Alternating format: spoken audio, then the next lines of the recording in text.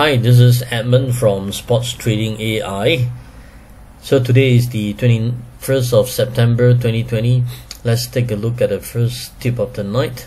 So for the first match, we are taking a look at Romania Division 2 for the match between FK Ciuc versus Petrolul Ploiesti. Okay, so opening handicap was half ball. Opening odds was 1.98 in favor of the away team, and then for odds movement actually dropped from 1.98 to 1.88 minus 10 cents in favor of the away team.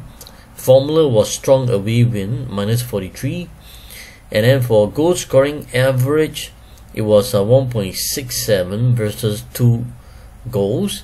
So the away team has got a plus 0.33 goal scoring average advantage, right? But then because handicap is half ball, so the goal scoring average is still slightly in favor of the home team. But then the thing to take note of is, of course, the home team actually managed to score 1 goal, and then the away team managed to score 4 goals, right?